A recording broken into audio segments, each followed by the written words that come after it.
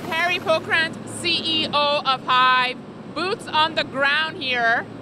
I know we've been at gold mines before. This is my first time really at a crypto plant. So tell us a little bit about what's happening here in Iceland. This was our first acquisition with Genesis Mining. So behind us here we've got all GPU rigs, which are essentially mining mostly Ethereum, but other alternative other currencies as well.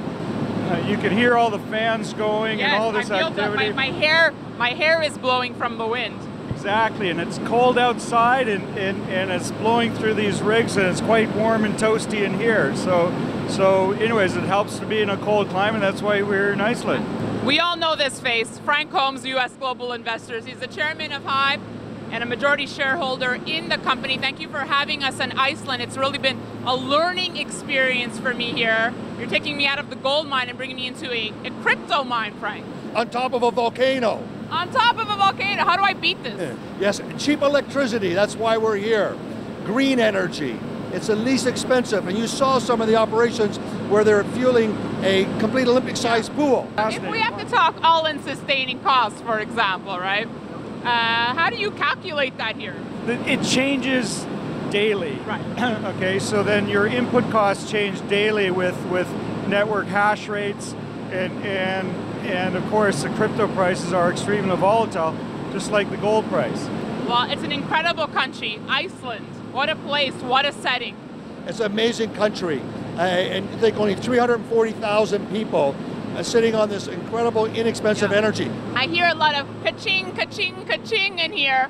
Tell us about the operations and you know what we're producing here on a daily basis. Well, we have 6 GPU cards per rig, and we have thousands of rigs. So every day they're mining coins. Right now, this facility is mining Ethereum and Ethereum-related coins. Some people would say, well, why would I invest in the miner and not just buy the coin directly?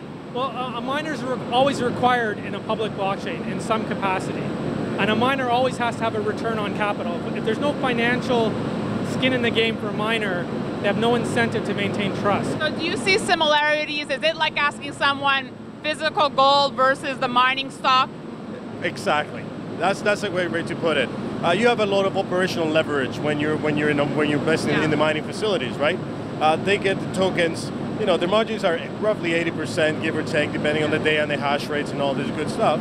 But the reality is, you're getting the tokens at a discount, a great discount, an 80% discount at times, because that's your cost of mining them. As chairman of HIVE, what's the vision? What's the next step for HIVE, Frank? Well, based on what the coins are today and our growth rate, we're fully funded till September, where we're going to ramp up from we started only in September of last year, from using 2 megawatts of energy, we're going to 44. Wow. So a 20-fold increase. I want to ask you, Frank, because I think this will resonate with a lot of our viewers. You are a precious metals guy. How did you wrap your head around the crypto world and embrace it? Because few people that I know, and you're one of the few, can love gold and love Bitcoin.